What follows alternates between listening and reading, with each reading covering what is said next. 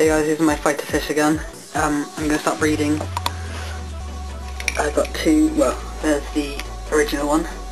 I took him out of this tank here and moved him up into this separate tank. I'm not sure, like I said on the last video, how big this tank is, but it should be able to hold them. And I got two females, two red ones. They're pretty cool. They've settled in really nicely. I got two ornaments here. This one and this one. They're exactly the same. What happened was I got that one, first one, on eBay, and it came snapped in two.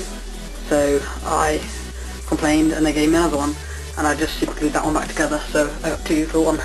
It's pretty cool.